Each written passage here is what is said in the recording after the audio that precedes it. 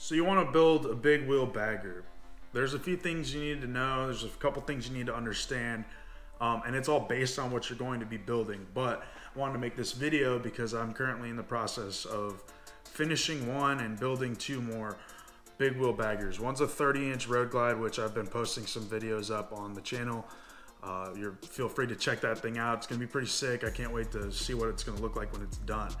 A couple things you need to understand if you want to do a big wheel bagger. First thing, the difference between having a street glide and a road king.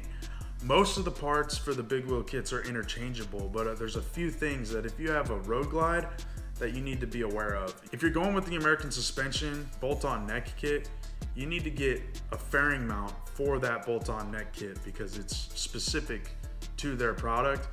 Retails at $350. So this part right here, 350 bucks, not cheap.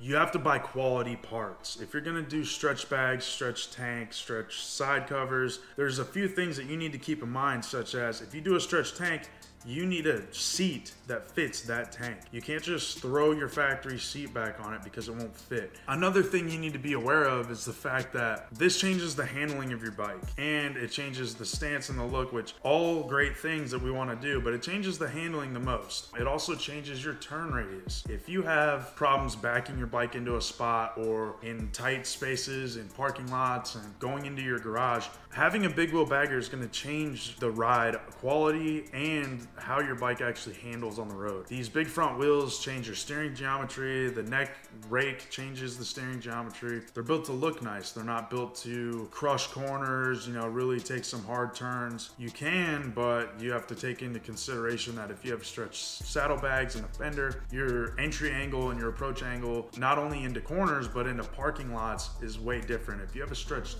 fender, you can't cruise into most parking lots if you have the air ride down a little bit, which not a big deal, but you have to keep in mind that you could rip off the whole back end of your bike if you come into a parking lot too hard. Another thing that you need to understand is that when you're buying fiberglass parts, buy from a quality dealer. I cannot stress this enough because I'm dealing with it on one of the other bikes I'm doing right now. If you buy cheap parts, you get cheap parts. That's the thing. You don't save any money when you're building bikes.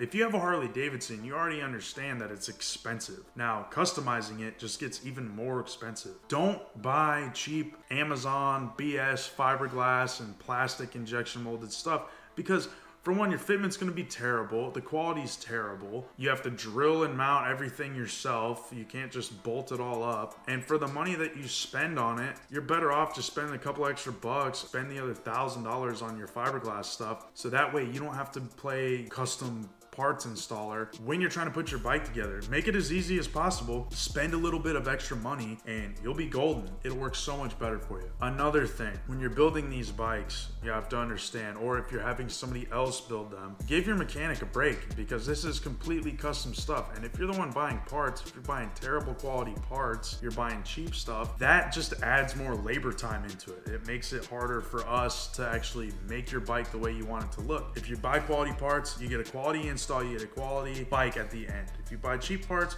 you get a shitty install, you get a terrible looking bike at the end. You end up going back, spending more money on the stuff you should have bought in the first place. And you end up having to go back to the painter and have him try to color match everything. And that's more money. Buy quality parts. Go to a quality shop or take your time doing it yourself. And for the last thing, when you come to a shop and you say, I have all of the parts, I bought all my own parts. No, you didn't. You probably forgot something. It's probably important, such as fairing mount. Sorry, for one, I have to cut the side covers down because you bought terrible fiberglass parts. Amazon is not for motorcycle parts. Don't buy your parts off of Amazon. I can't stress this enough. I mean, you buy fiberglass saddlebags off of Amazon, there's no saving. I gotta cut the side covers down. I gotta make custom stuff fit. When you're the customer and you show up to a shop, it's very hard to justify like labor times to people because I didn't know we were gonna have to do custom fiberglass work. I didn't know we were gonna have to send the tank back. I can't even send everything to the painter until that stuff comes back and we can actually like sit down and look at it. So if you're building a custom motorcycle, you have to have custom motorcycle money. I hate to break it to you, especially if you're coming to a shop. Do you know it's gonna be expensive? If you have a Harley Davidson, you know it's gonna be expensive. Buy quality part. Anyways, y'all, that's it for this rant. I'm getting out of here. Y'all ride safe, ride smart, keep the rubber side down, and always buy quality parts. That's it for this one. Catch y'all later.